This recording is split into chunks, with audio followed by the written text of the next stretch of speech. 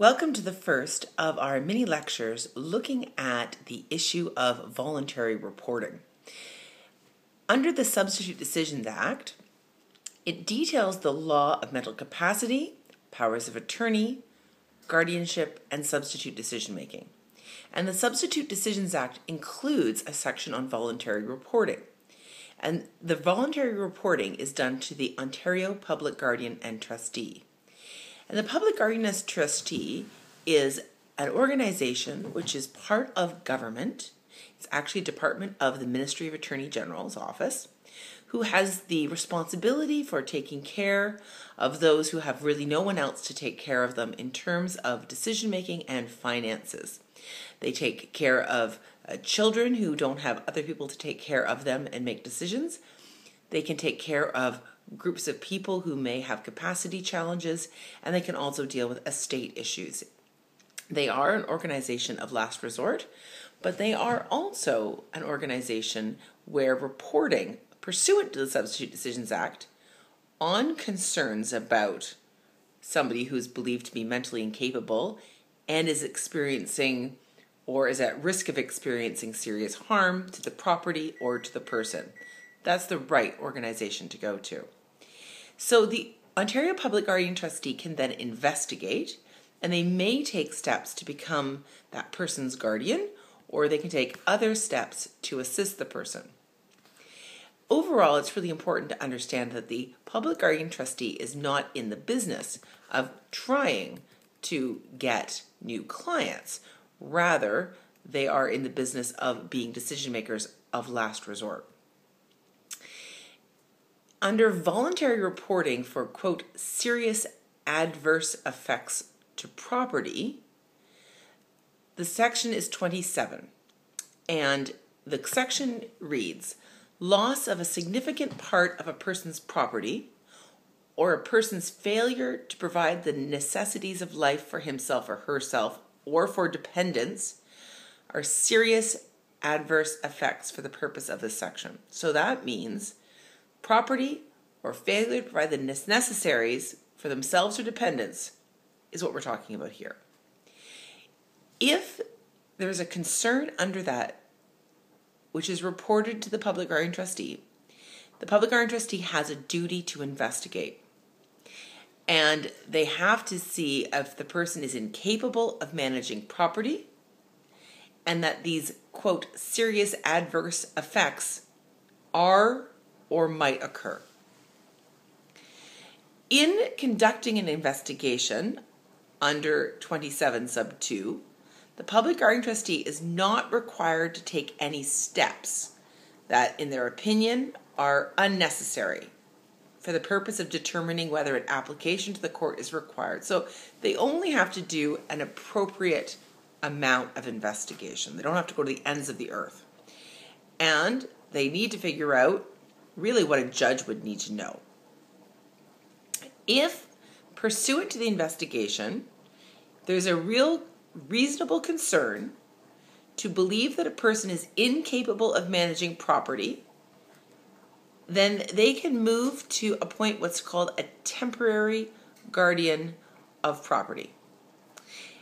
And they can do that directly. They can apply to the court for an order as well.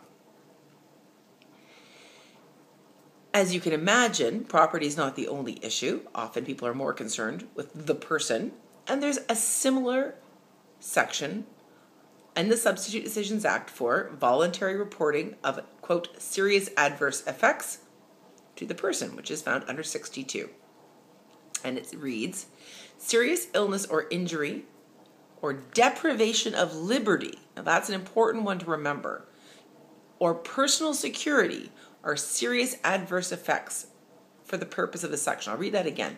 Serious illness or injury or deprivation of liberty or personal security are serious adverse effects for the purposes of this section. Now that may get you thinking about things like restraints. It may get you thinking about things like locked wards, etc. So again, the Public Guardian Trustee has a duty to investigate, and in the course of the investigation, they just need to take appropriate investigatory steps. And again, if they believe, pursuant to their investigation, that there are reasonable grounds to believe that a person is incapable of personal care and that the prompt appointment of a temporary guardian of the person is required, then the PGT can apply to the court for an order appointing the PGT as the temporary guardian. The public guardian trustee, as I say, is not in the business of trying to get new clients. It's important to know that if you are reporting voluntarily, you do need to give information so that the PGT can investigate. And it reads that the public guardian trustee shall investigate any allegation a person is incapable of managing property or personal care and serious adverse effects are occurring or may occur. So you need to give some evidence that the victim or the older adult or the person you're concerned about is incapable of managing either the property or personal care. There has to be some evidence for it. But it doesn't have to be a capacity assessment by a specialized assessor, or it doesn't have to have other special detailed assessments. It can just be behavioral observations. It could be things from your daily connections with the person. It can be observations and evidence of other people. And for this, I'm referring to some slides that I'm going to post that have been created by ACE on the duty to report. So just to give you, I'm referring to that particular slide. When you are giving information for the Ontario Public Guardian Trustee to investigate, you got to kind of figure out what serious adverse effects means. Okay, so we've talked about that. We've talked about it can be for finance, it can be failure to provide the necessities of life, it can be loss of a big part of that person's property, it can be concern about lack of care of other dependents. These are all serious effects. Of the person, serious illness or injury, okay, so not a cold, but pneumonia would be serious. Deprivation of liberty or personal security. That's what we're talking about when we're thinking about how do you as social workers put together the evidence that you want to give to the public guardian trustee. Now when we're talking about evidence, we're not talking about beyond any reasonable doubt. We're trying to figure out what your case is that's leading you to the concerns, and probably you've got some of that information as well. So what can you give the Ontario Public Guardian Trustee in writing or orally to support what you think is happening now or your concern that it will happen in the future? So in some of this first little mini lecture of the role of the Public Guardian Trustee, it's important to remember this. There can be voluntary reporting to the Public Guardian Trustee under the Substitute Decisions Act. If you're going to report, there is a broad range of things that you can consider in terms of actual loss or potential loss, actual harm or potential harm.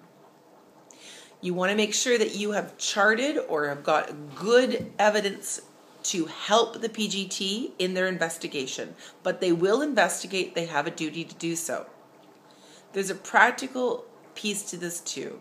They are extremely busy, and it can be difficult for them to manage workload. This doesn't mean they don't do a wonderful job, it doesn't mean that they don't try enormously hard. But we have to understand that they are a system also under pressure. So, the PGT is an excellent place to know. They are one of the places that you go to when you're trying to figure out what to do next in cases of suspected abuse or neglect.